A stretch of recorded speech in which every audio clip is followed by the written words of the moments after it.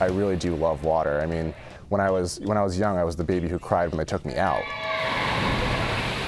And Jon O'Connor has been in the pool since. He's mostly a distance swimmer, holds 2 school records in the butterfly, but he's actually competed in every single event for the Stags. That's pretty remarkable if you think about it. But Coach Bill Farley knows that's how O'Connor is. He's serious about the things he likes, swimming and his other passion.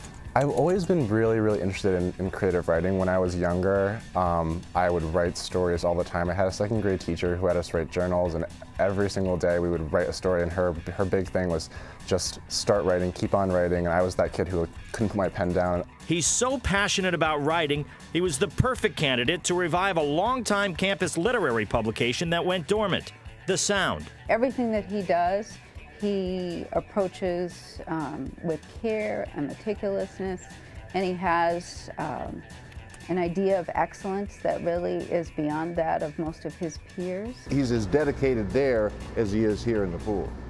It's really a shame for us not to have a literary magazine if no one else is going to do it. I mean, someone has to do it. And so O'Connor and his co-editor, Stephania Cambanis, spend hours a day reading submissions from alumni, faculty members, and students as they prepare to relaunch The Sound online. Yeah, we're taking a lot of different types of things for The Sound. We're taking prose, we're taking poetry, we're taking speeches. It could be a letter, like a little post-it note that you had that might sound cool. With all he has going on, swimming, and the administrative duties that come with being an editor, O'Connor says he doesn't have much time to write his own stuff, but he's inspired by reading others.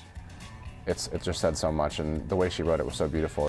And somehow, through all he has going on, O'Connor remains on the dean's list. I mean, I'm not going to say that I have a lot of free time right now, but you have to kind of make sure that everything's in balance, and you have to make sure that you're doing the things you like, and as long as you like what you're doing, you'll make time for it, and it'll work out.